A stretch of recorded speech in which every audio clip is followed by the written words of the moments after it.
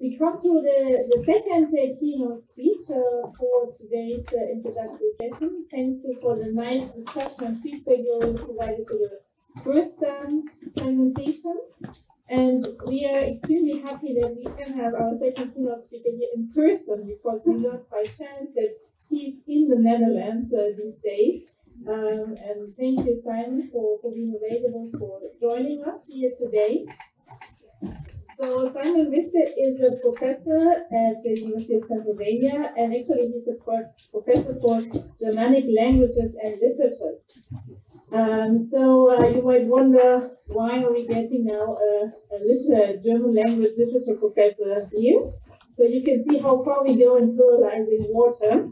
But actually Simon is a real example of plural approaches and many interests. So he's not only a professor in Germanic languages, he's also a fellow at the Penn Institute for Urban Research. He is in the board of the Water Center at the University of Pennsylvania. He's affiliated with programs in cinema studies, environmental humanities, and gender, sexuality, and women's studies.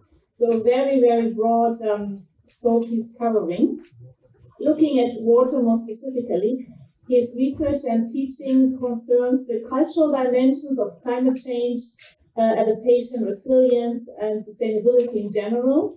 And he's also engaged in activities that go beyond the pure academic or traditional academic scholarship, research, and teaching, but also involves more activism, urban design, and carrying different projects regarding to the environment.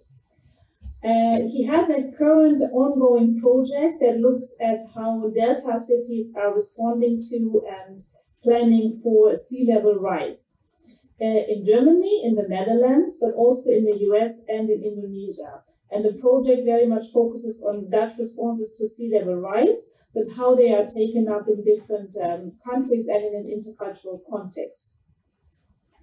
So that links also again to questions of colonial and post-coloniality, because many of the places he's looking at share this past.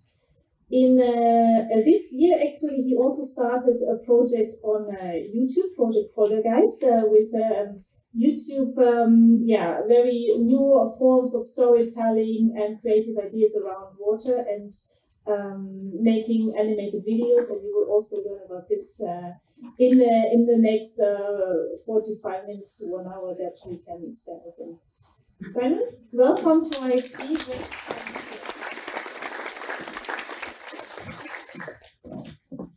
All right, so it's incredibly thrilling for me to be here. So excited. I love this institution, IHE. I love the fact that you're here. Congratulations for being here, for making this a part of your life journey to come here. I called my talk Room for Ambivalence. You just heard a brilliant talk by Amit. Fantastic questions and comments. And I'm going to guess that you might agree with me that there's a lot of ambivalence in the room. There's a lot of ambivalence in being here in Delft, and being here in the Netherlands, being here in Europe, and being in the midst of a climate emergency, as we are, in reading the IPCC report that came out in August. There's loads and loads of ambivalence. Usually people are very uncomfortable with being ambivalent. It's not really a great place to be. You'd much rather be in a certain place and know. But I think that we need to make room for ambivalence. We need to acknowledge that it's there, and we need to do something with our ambivalence. Now, the way I approach things is through humor. I think humor is a great way to approach difficult, controversial, uncomfortable things. If you do it in a respectful way, humorous, in a respectful way, in a caring way, a way that cares for the other person as well, not to harm or to hurt, but actually to help and to heal and to get beyond something. That's what I think humor can do, and that's sort of what I try to do as well. I've really enjoyed listening and to Amit and learning from Amit. We had a conversation a week ago or so in preparation for this, and it seemed to me that we would make a great tag team. I think there are things that he can say and did say that I can't say. And I'm so glad that he said it and that you responded to it. There are things that I can say, and I think actually that's exactly what I want to do. I've called this, subtitled this, A Practical Guide to Managing Your Relationship with the Dutch.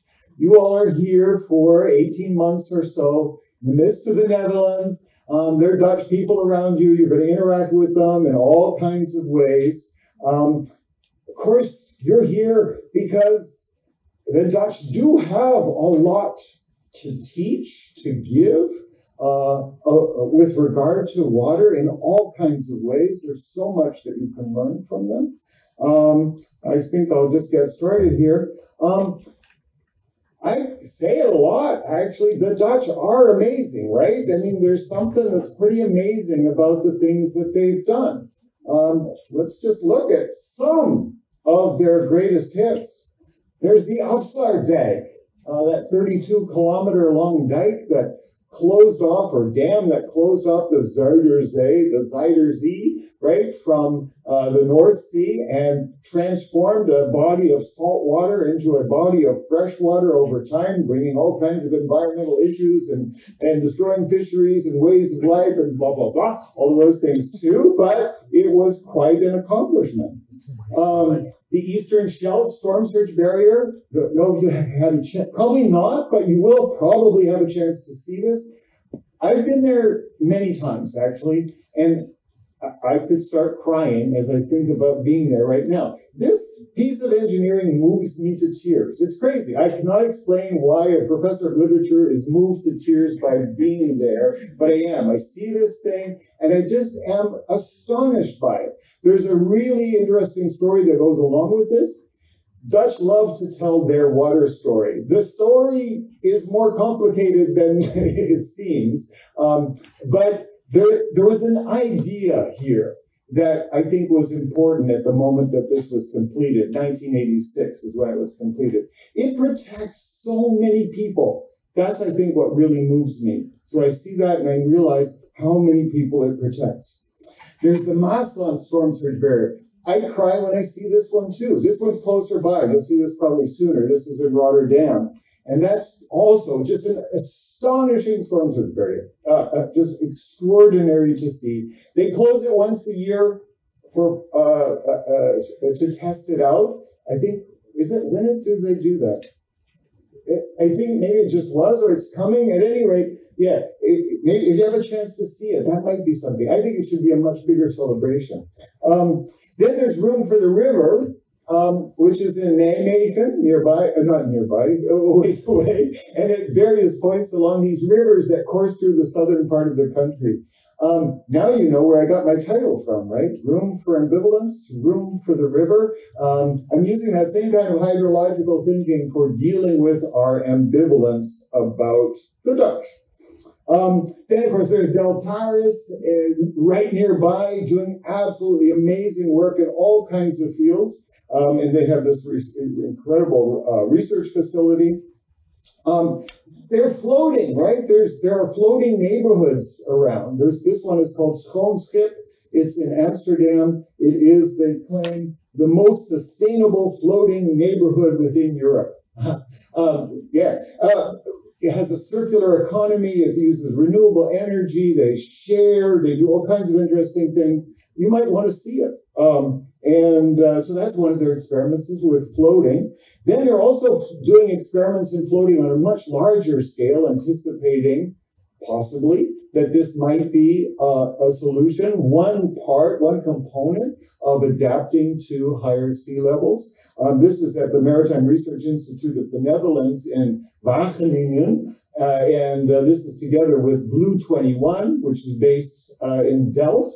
Maybe you'll get a chance to meet Richter. He's a really, really great guy. He has so many amazing ideas about floating, not just floating neighborhoods or floating architecture. in this case, a floating energy complex with renewable energy, wind and solar and so on. But he can imagine floating city annexes, for instance, and so on. At any rate,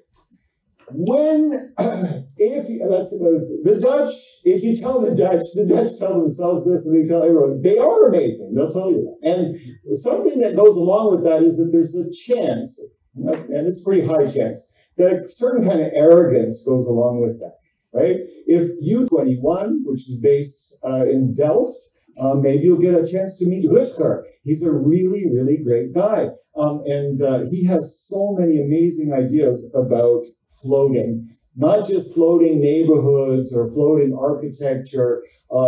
In this case, a floating energy complex with renewable energy, wind and solar and so on. But he can imagine floating city annexes, for instance, and so on. At any rate,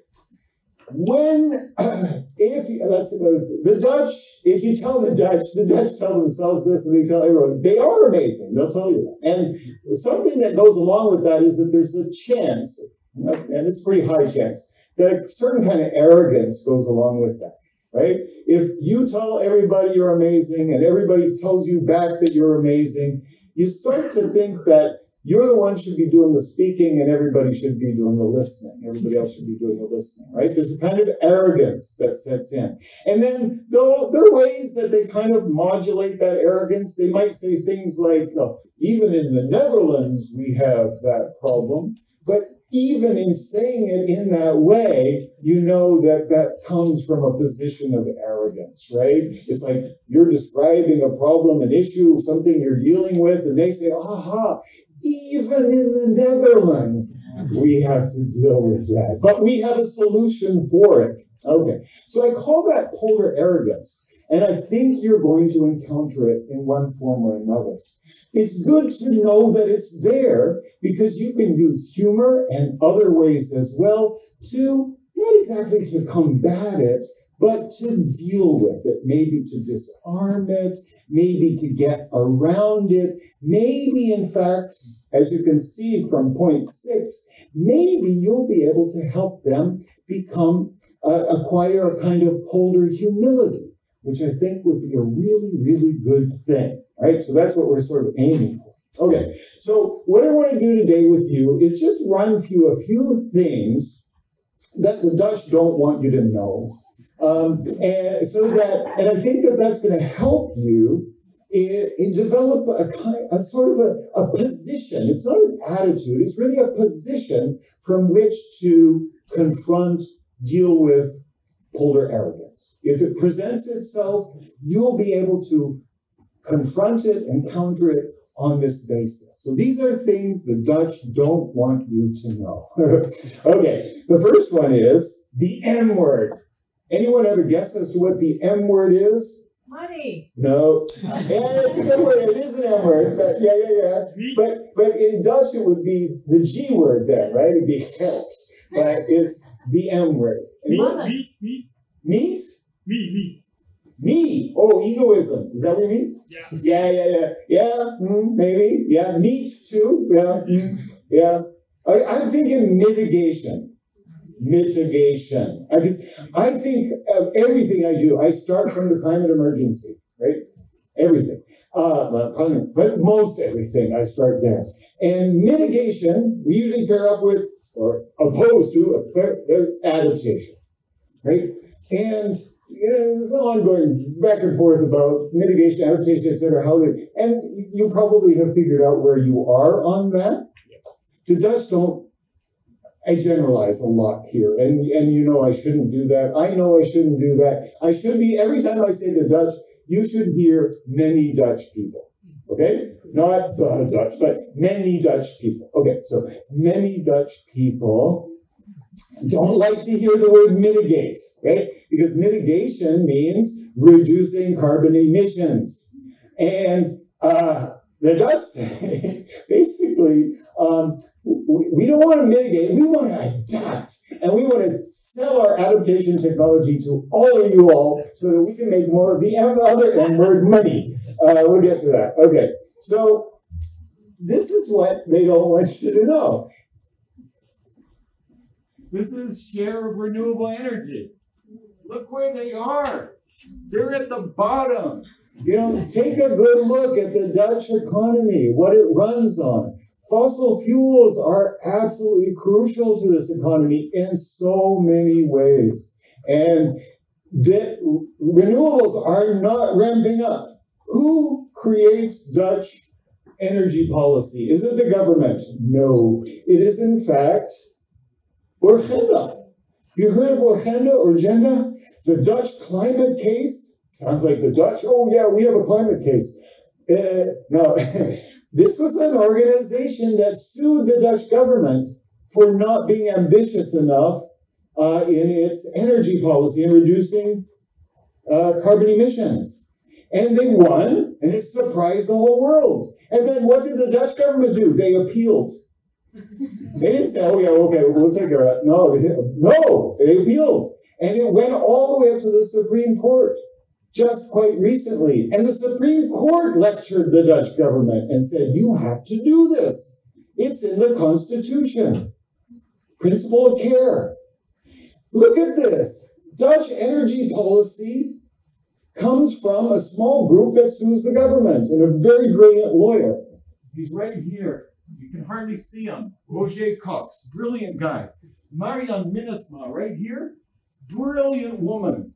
Amazing. She's really the motor of this. Fantastic. I walked with her 2 days ago from Gouda to Rotterdam on the climate miles for Urgenda.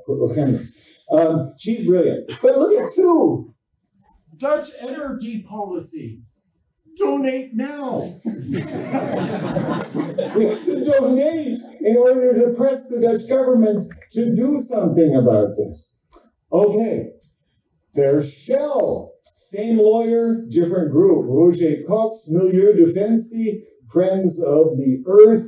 They sued Shell, Royal Dutch Shell. And the judges found in their favor as well. Shell has changed some things. They sold off some assets in the U.S. But they're appealing as well, right? So Dutch energy policy is driven by lawsuits by a very small group. You would think maybe that many Dutch people think that Urgenda is great and love Urgenda. You would be wrong. They don't like them. And here's sort of my room. Okay, this really, really gets me. I understand it, but I really don't understand it. The Netherlands was created with windmills. We all know that, right? The windmills pumped the water up and out and dried out the polders and blah, blah. And you would think that a country that owes its existence to windmills would embrace new windmills 2.0. They hate, many Dutch people, hate those windmills, and they do not want them. And that's funny, but it makes me really, really angry. I do not understand it for a minute. I really do not. This is serious. We're in a climate emergency, and the Dutch are saying, not a windmill I don't want to see it. I don't want to travel through the Netherlands and see a windmill. I don't want to be on the beach and see a windmill. I just don't want any windmills. And they will come up with, all right, anyway, all right. All right. This has actually led to the formation, not this alone, but I don't know, Dutch politics, long story, there's so many parties. And they keep on forming new parties. This is a new party. It's called Yes 21. And I'm going to give you a little translation here. So this is their climate and environmental policy. The first one down the bottom is, we invest and focus totally on climate adaptation. As I was saying, climate adaptation only. And we forget about all that other stuff. We disconnect climate and energy from each other. Let energy do its whatever the fossil fuel industry wants to do, and climate, that's something else. We don't make that connection. And finally, do this in Dutch, you'll get it. Stoppen met windturbines op land en zee. Zonneweiden en biomassa. Just stop renewables. That's their position. Stop renewables. Sometimes I think that YA 21 says out loud what some in the larger party, the VVD, think. So that's a dirty secret, right? It's internal, maybe not so external. This is not what the Dutch are projecting when they go to Glasgow, believe me, or when they're at the World Exposition in Dubai right now, where they, in fact, are celebrating Dutch sustainability. I don't see it, but all right. Okay, next, sea level rise optimism. This is an interesting phenomenon. So the Dutch read, or many Dutch read, who reads the IPCC reports? Some people read the IPCC reports, they hear about it. At any rate, for the most part, there is a kind of culture of sea level rise optimism here. Another way of putting it would be to say downplaying it. It's not going to be so bad. 85 centimeters by the end of the century. So the best case scenario is what folks assume generally. And it's not just folks, but that actually translates up into government, into policy. And it's not just here in the Netherlands, because when the Netherlands takes its policy and its technology to other places, it takes that sea level rise optimism with it. I'm not sure that that's always I'm sure it's not a good thing. It shouldn't do that. There are great Dutch climate scientists, oceanographers, etc. They work at Deltaris, they work at NIOT, they work in Utrecht and Wageningen, at Delft, etc. They're at IHE. They know, and they are looking for all kinds of ways to let people know, let government know, to move government to do what needs to be done. But so you've got folks, who are scientists, who are saying we should be listening to what the IPCC is saying, and other scientists are saying, in fact, we're writing with the IPCC. Many folks I know do write for the IPCC. And the government is thinking, okay, let's massage these numbers. Let's find a nice middle ground somewhere. We'll call it, 1.0 or maybe 1.3. We'll give you 1.3, but we're not going a centimeter higher than that. Now, this is a problem for the Netherlands because the Netherlands is very, very vulnerable. 60% of the Netherlands is not below sea level, but in total, 60% of the Netherlands is vulnerable to catastrophic flooding. And it could happen, if there were a perfect storm, it could happen much sooner than many think. It has to be a perfect storm, but climate change is, of course, increasing the likelihood of that. The odds that 1 in 10,000 year storm could happen in the next 5 years, right? That's the kind of thing we're facing. And the outlook for what lies ahead is different, is very different. This is from the IPCC.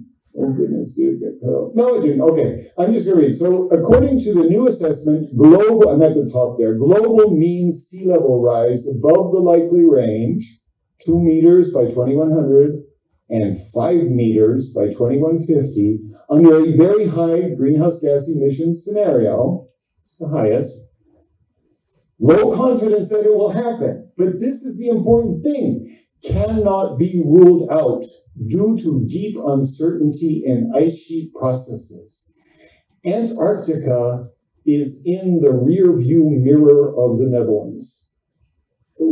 And lots of scientists in the Netherlands as well as elsewhere are watching Antarctica as closely as they can, trying to understand, because Antarctica's behavior is scary. And that makes because of that uncertainty, that makes the Netherlands extremely vulnerable. But it's really, really difficult. Because the Dutch want to, I'm not going to say it right now, it'll come. Okay, anyway, so that's sea level rise optimism. Water, friend or foe? The Dutch water story says, we have been waging war against water for centuries. How many of you have heard that line before? There's not too many of you. You haven't spoken to too many Dutch people yet. When you do, they'll tell you, we've been waging war against water for centuries. And that's why we are what we are. But for around 50 years, if not longer, a different attitude or approach towards thinking about water and our relationship to water has been around, to regard water as a friend, to think that it's important to live with water, frankly, to return to a kind of local knowledge that is actually a Dutch local knowledge. You lived on mounds. You didn't live down below sea level. You didn't pump water out so that your land subsided. You lived sensibly, the kind of thing that Amit was talking about. So that story is out there. These are 4 scenarios for the Netherlands for the future that come from Deltares. And I wanted to look at them with you briefly.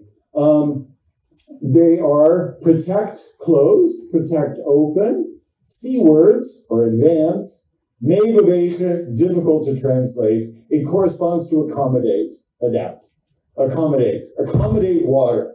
And this is amazing because this was one of those things that came from Deltares to kind of shake up the government, shake up people, and say, we got to be thinking about this. We have some important decisions to make now that concern what the country is going to look like.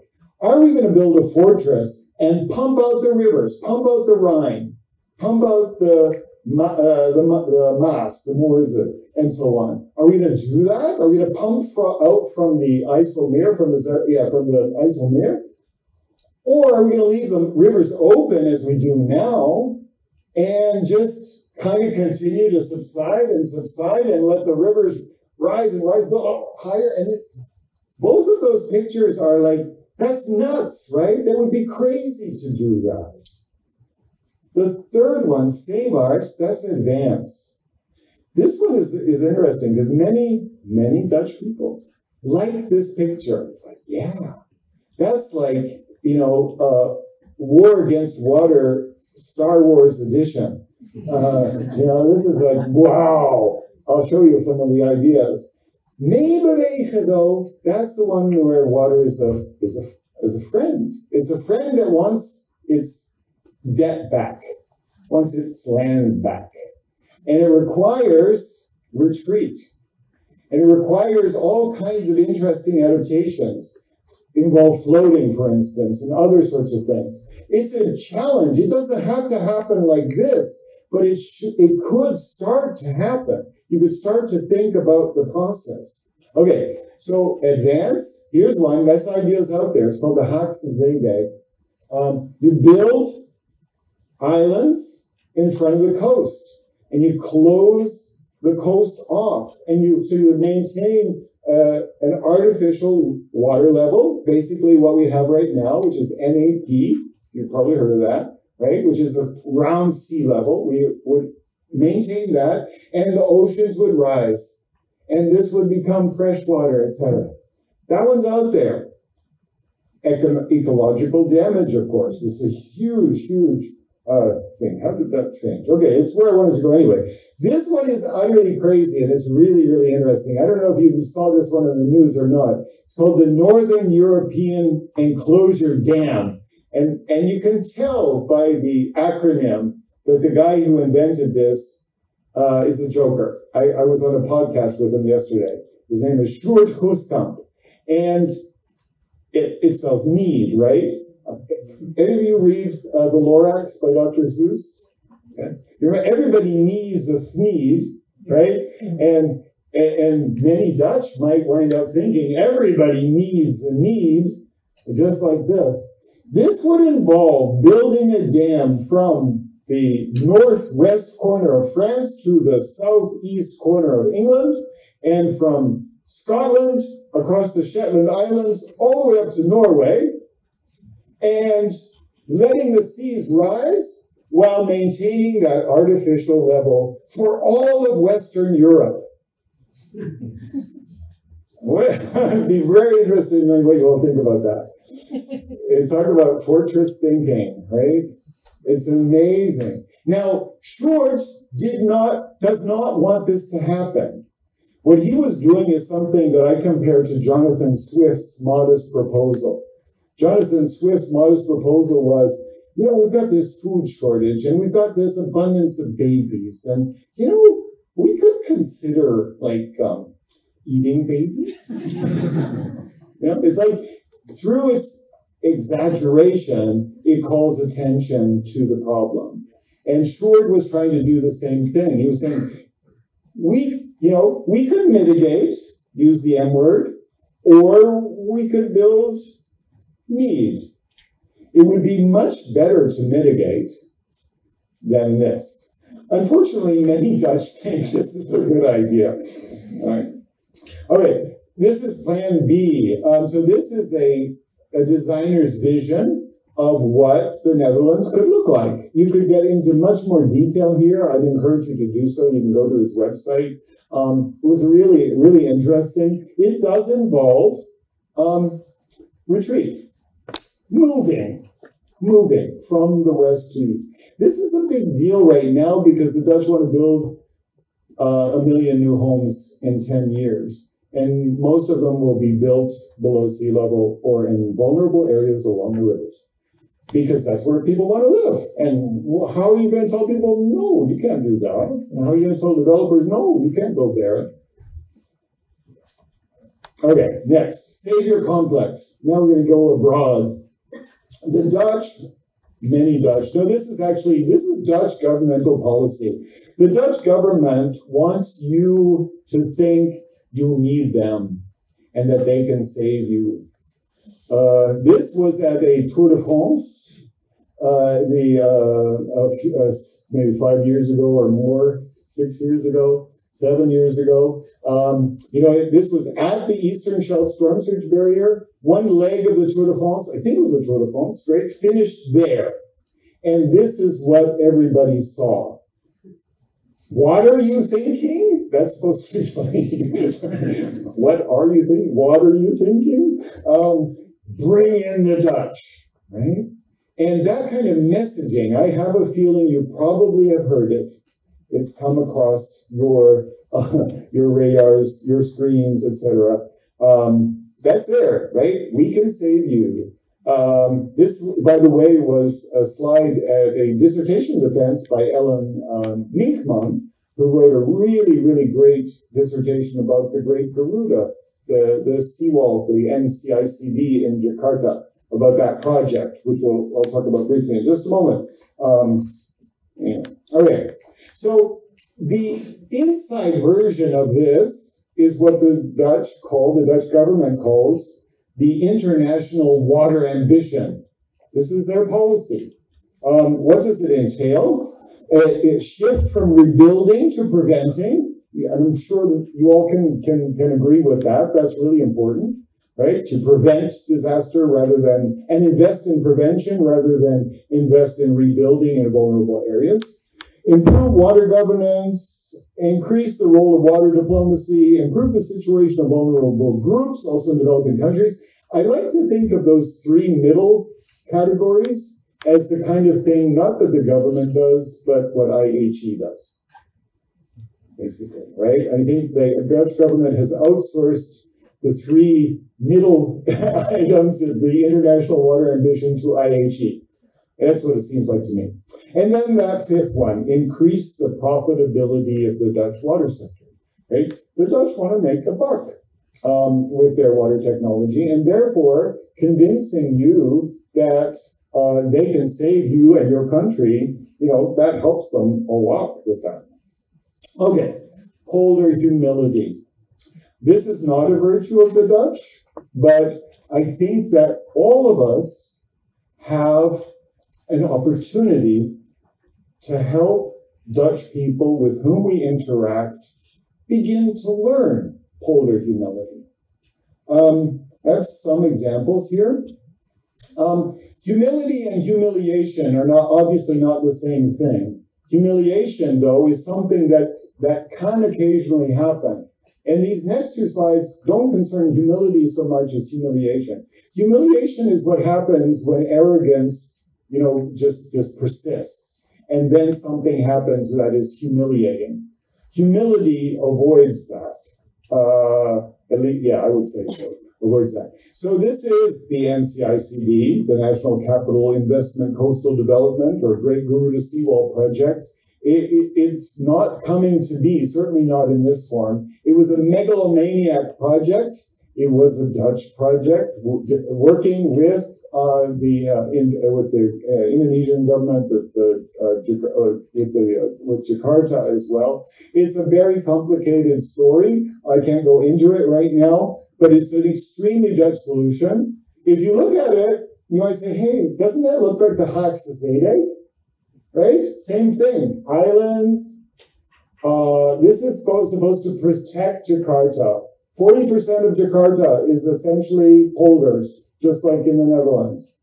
It's below sea level. It's very similar. This would create a freshwater basin, 2 of them, huge freshwater basins, and protect Jakarta from sea level rise and from storm surge and so on. Extremely controversial, lots of interesting things to read about it. I can't go into that right now. But take a look at this. This is the tulip.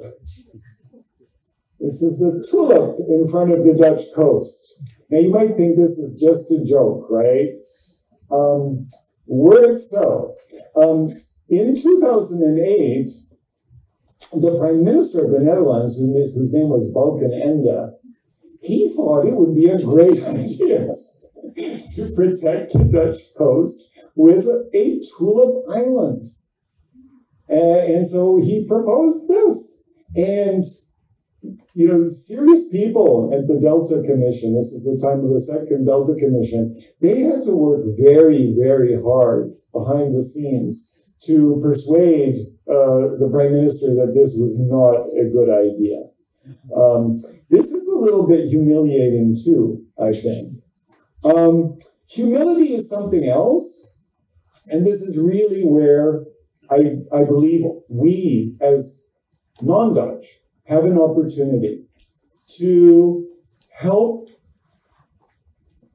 those Dutch people we encounter who are plagued or afflicted with polder arrogance to learn a bit of polder humility.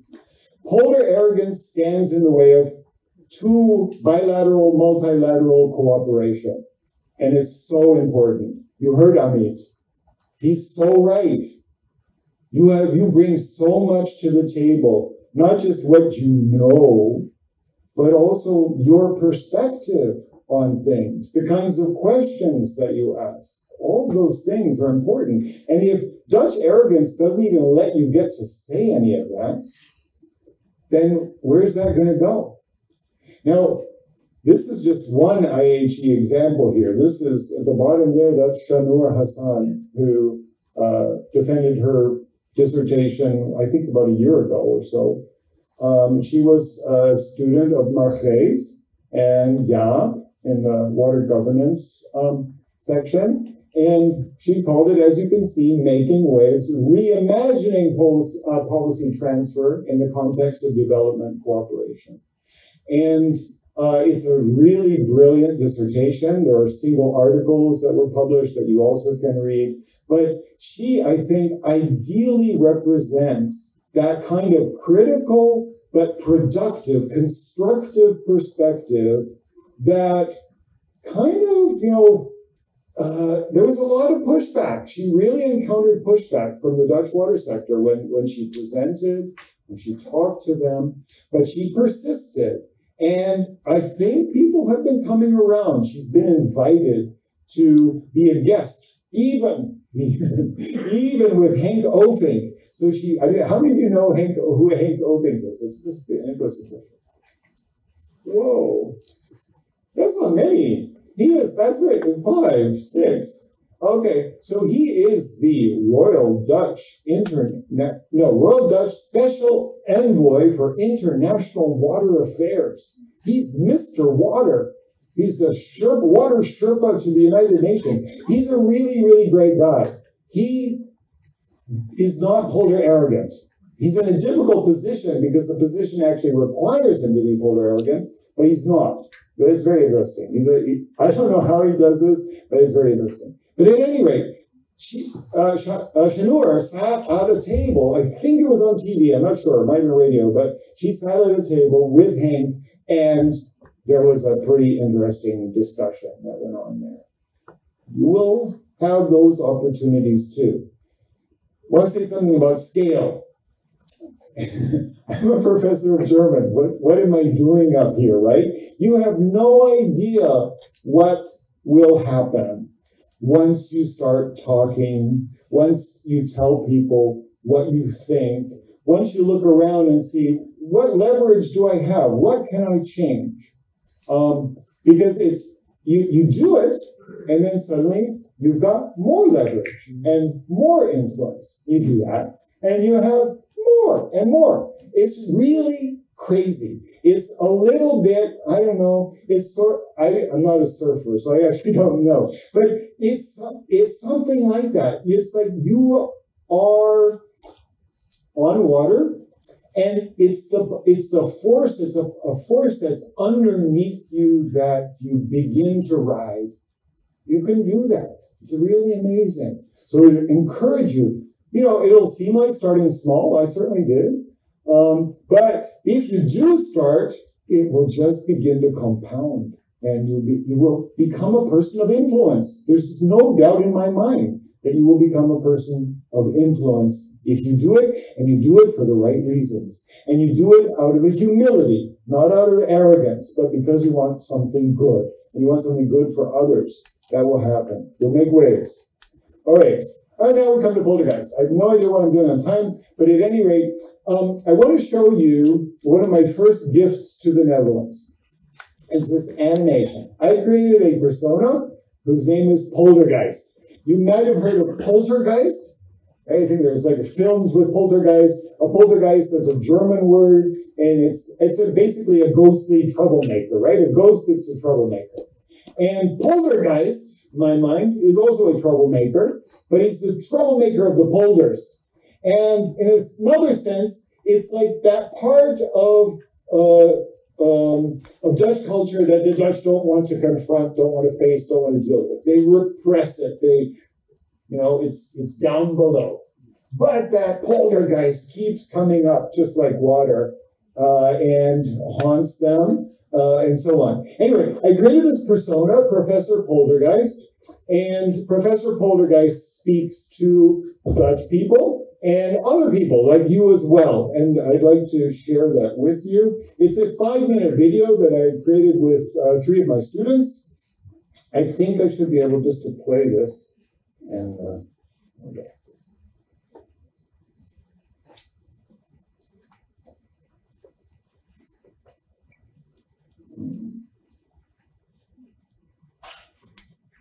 No.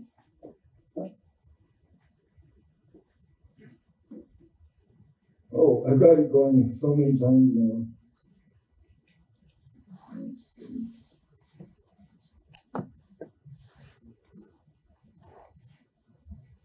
Welcome to Project. Let me get rid of that one. Uh-oh. You use cookies. You have to sign in? No. Okay, you'll help me, right?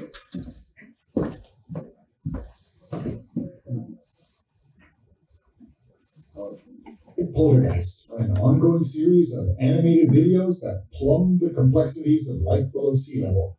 I'm Poltergeist, and I'll be your host as we peer beneath the surface in the Netherlands and other coastal regions. Because when it comes to water in the Dutch, there's a lot more going on than meets the eye. The Dutch are amazing. They have a powerful story about living with water, and they're not afraid to let people know it. We've been waging war against water for centuries. We have water in our DNA. God created the world, but the Dutch created the Netherlands. Their storm surge barriers are legendary. Each one of those arms is as big as the Eiffel Tower. While coastal cities like Miami and Jakarta worry about sea level rise, the Dutch say, relax. We've been living below sea level forever. We got you covered, and that's very reassuring. But how does it work? Parts of the Netherlands are like a big old empty swimming pool with a shallow end and a deep end. At the shallow end, water comes in from some major rivers. We're talking major. Ever hear of the Rhine? But here's the thing. They don't fill the pool. Instead, the Dutch pull them through to the sea, leaving residents below. Along the coast, the deep end butts up against the North Sea. So there are dikes and dunes that keep the water out, and those barriers on the rivers in case of storm surge. And there's rain from above, land that subsides, and a water table that wants to rise from below, and a population that wants to keep its feet dry. That's where the pumps come in. They lift the water that collects below up into those rivers above that then drain into the sea. It takes a lot of ingenuity and energy to keep that big old swimming pool drained. Okay, now we understand how it works. But just how big is the Dutch swimming pool? I've often heard that 50% of the Netherlands is below sea level. That seems like a good number, half the country. But I wanted to be sure, so I did a little research. The NAB Foundation says that half of the Netherlands consists of boulders that are below sea level. NAP is the name of that blue and white measuring rod that you see poking up out of canals and rivers all over the country. They ought to know, right? But I started to run into numbers that were even higher. In the 2007 IPCC report, it says 55% of the Netherlands is below sea level. But it doesn't stop there. The Consul General of the Netherlands in Miami, one of those coastal cities the Dutch want to save, was interviewed on national public radio. And get this, she said 80% of the country is below sea level, but it's really almost our whole country. I couldn't believe my ears. 80%? No, wait, really, almost the whole country. How is that even possible? Is the whole country like a drained swimming pool? Well, someone challenged the IPCC on their claim of 55%. And the IPCC said, okay, we'll look into it. And they located their source. Guess what? It was the Dutch government, their own environmental assessment agency. Oops. So how big is the Dutch swimming pool really? It's 26% of the country. That's it. Still a lot, but not half or 3/4 or almost the whole country. So I have a question. How can a nation known for the precision of its water defense system come up with such crazy exaggerations? To find an answer, we're going to have to peer beneath the surface. Let's invite the Netherlands to lie down on Dr. Poltergeist's couch. Come here. Take a load off. Now, in my opinion, these involuntary exaggerations of yours are symptoms. They're symptoms that emerge from the Dutch collective unconscious. What's the unconscious trying to tell us? I have two theories. Theory one, this is a display of bravado coupled with salesmanship. We're invincible. Why should we worry about sea level rise? The whole country's already below sea level. And by the way, could we interest you in a storm surge barrier? Theory two, anxiety. Sheer panic. Oh my God, the whole country is below sea level and sea level rise is accelerating. We're going to drown in our own swimming pool. What are we going to do? I think both theories are right at one and the same time. Two sides of the same gilder. Don't get me wrong, the Dutch really are amazing, and we're going to need their adaptive ingenuity more than ever. But that means being honest about the climate emergency. After 2050, it may not be possible to keep the swimming pool drained, no matter how big it is. Accelerated sea level rise takes a whole new level of courage. Can the Dutch do what it takes? We'll be watching. I'm Poltergeist. You know where to find me. I'll be right here, peering beneath the surface. Because when it comes to water in the Dutch, there's more going on than meets the eye.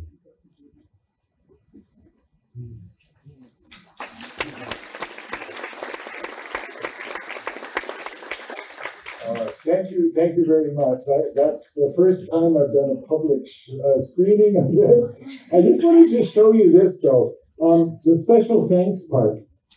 Oh, two other things. I made sure there were Dutch subtitles, and my little niece did that, Josephine. And I also wanted to be sure there were Indonesian subtitles. And so a friend of mine from Semarang, Dian, she did the Indonesian subtitles.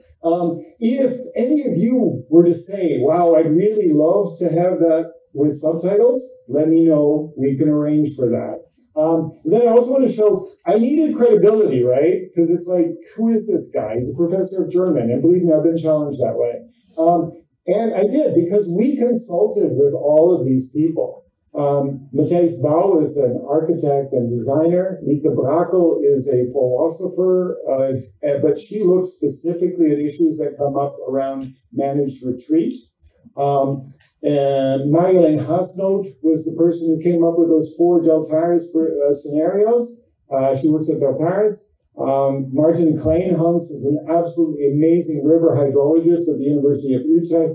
Patrick Nederkorn is a comedian, but he and I work on projects relating to communicating issues with sea level rise to the Dutch.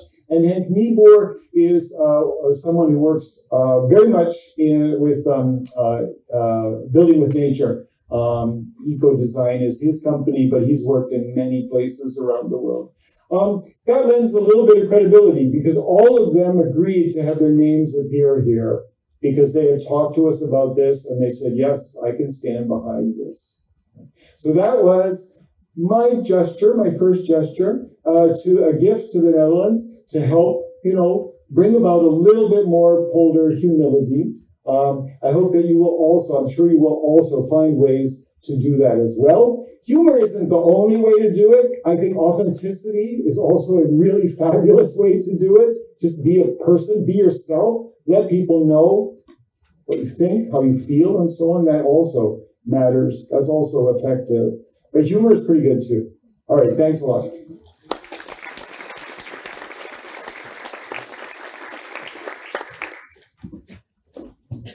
Thanks so much, Simon, for this inspiring and entertaining lecture, and for the many ideas I am sure it brought to our students also about maybe what will you tackle in your first essay and assignments in your courses.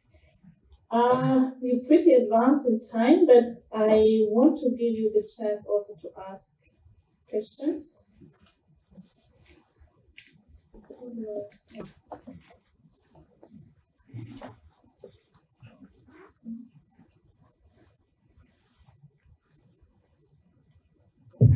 Yeah. Who wants to start?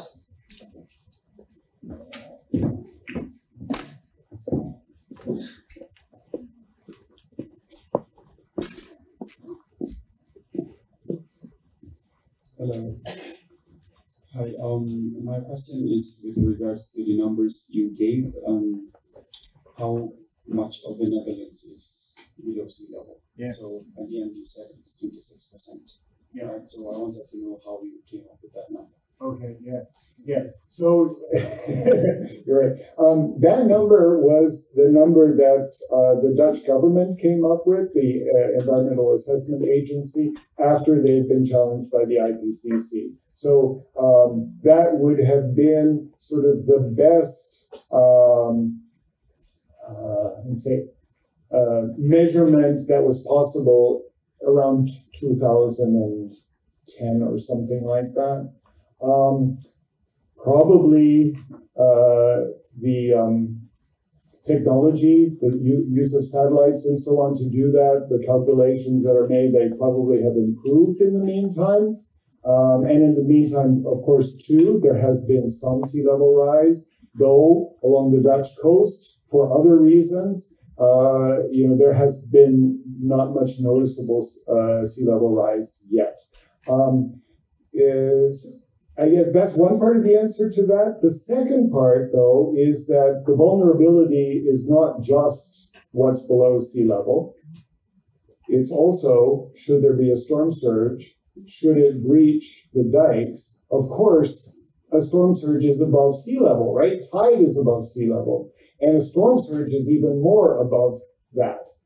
So that's one additional vulnerability. And then another is the rivers themselves. So there are many areas along the rivers. If I were to go back to that one map, you would see that along the rivers, where the rivers are above human habitation, if those exceed their capacity, if there isn't room for the river, then flooding takes place. So I think technically there's an agreement that 60% of the Netherlands is currently vulnerable. But I heard Peter Klas, who is the Delta commissioner, so he's the person who is at the highest level in charge of water security in the Netherlands. He said, after the flooding that took place in Western Germany and in Limburg and in Belgium, he said, frankly, 100% of the Netherlands is vulnerable. My question is, as Netherlands continues to expand within the sea, and not only in Europe and also in the Southeast Asia, it will directly impact the rising of sea level in the many coastal regions around the world. So is there any restrictions currently set on Netherlands on how much area they can expand? And also about your retreat, because some of the major cities lie in the under swimming pool area, as you said. So what plans do they have for the cities if that's the case?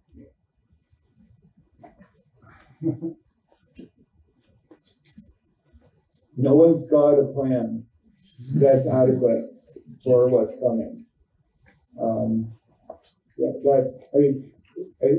I think you probably know this. I had the pleasure and honor of being involved in something with Sjoerd Goeskamp, who is an oceanographer, and I frequently interact with Marjolein Haasnoot, and I know other climate scientists as well. They live with a burden, right? They live with a burden about what they know, and even more, that they're, despite the fact that some of them do their utmost to communicate it, people are not listening, they're not really listening. So the scenarios, the IPCC scenarios, I mean, it comes across in numbers. So it will affect 200 million people.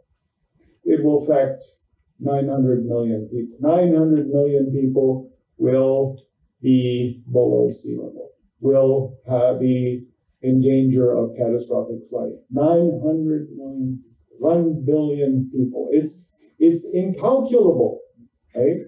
And solutions like seawalls, it's not the solution. It's not going to work. It's not happening overnight, right? It's definitely happening on a much, it's ridiculous. These are processes that should happen over hundreds of thousands and millions of years, and they're happening in lifetimes. That's facts. But it's not like it happens overnight. And so it is important, not just for the Netherlands, obviously, but for many countries, coastal areas, to be thinking about this. Now I want to bring in someone by the name of Salim Hook, who is from Bangladesh. I don't know if any of you follow him on Twitter, but he talks about, he will be in Glasgow, and he will talk, and he talks all the time and very loudly and eloquently about loss and damage. You've heard of loss and damage. Loss and damage. That has to do with the debt, frankly, that industrial Western countries owe for their carbon to countries who have contributed very little carbon and who are extremely vulnerable. Okay? They should pay a lot of money, loss and damage, loss of land, loss of resources, damage, etc., so that these countries can adapt, find solutions, and so on. They are, nobody is adequately equipped, but as you can tell with COVID, right, in the United States, they're administering booster shots now, third shots.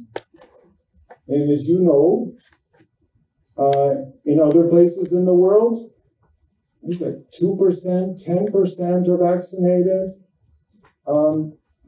And that does not bode well for how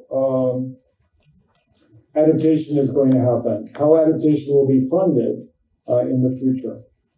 I don't know if that's quite answered your question, but that's how I would respond to it.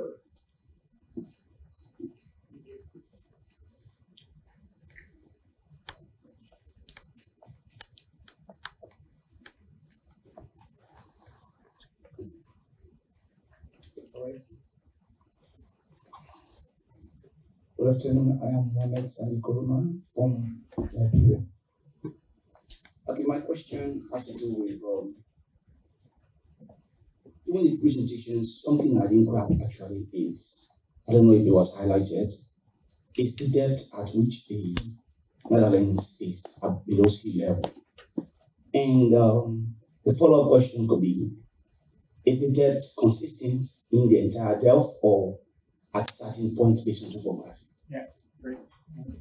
Okay. Yeah, I didn't say it explicitly, and the video doesn't mention it, but it shows it. If you look at the swimming pool, you'll see that the deep end is 6.76 meters. And that is, and this is also going to be not quite precise because there's always subsidence going on, but that is the lowest point. So the lowest point of the Netherlands officially is 6.76 meters. That's very deep, isn't it? You think about that. Now, of course, and that's sort of, the swimming pool is a metaphor. The empty swimming pool is a metaphor, but it's a pretty good one. Has a shallow end and it has a deep end. It isn't all focused in one area, but there is a kind of focus. There are parts of the Netherlands, obviously, that are not below sea level. They happen to be mostly in the east and in the south. And so there are, there's actually, it might be interesting for you to get that. There's an app that you can get, and then you enter your zip code, and it will tell you exactly how far below sea level you are at that point. I'm sure that Jennifer and Michelle can tell you what that app is. So that, I hope it's in English. I think it probably also is in English too. So that you can move around the country and you can take your measurements and see what's going on.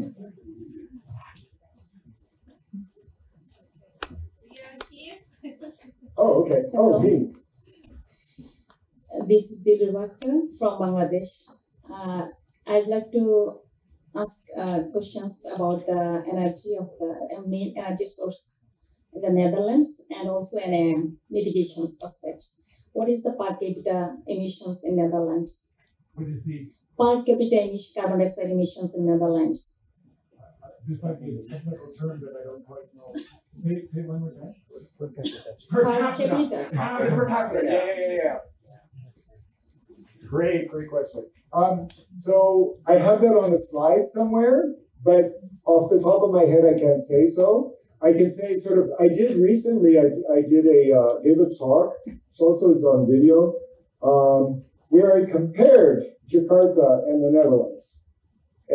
Because there's a feeling, I think, in the Netherlands certainly, and I think it's widely shared, at least in the West, that you can't imagine two places that are more opposite than Jakarta and the Netherlands. I disagree with that. I think they're actually very, very similar. But they're also dissimilar in ways, and they're dissimilar in important ways. One is, Indonesia is a huge country, right? Over 200 million people. The Netherlands, frankly, the population of the Netherlands is still not equal to the population of the larger Jakarta area, Jabodetabek. Right? That's around 30 million, and the Netherlands is somewhere around 17 million. So that's one difference. But another one, of course, is GDP, and another one is carbon per capita. And I believe the Dutch carbon per capita is about 5 times what it is for Indonesia. I think natural gas is what they rely on most for energy, or at least certainly for electricity generation.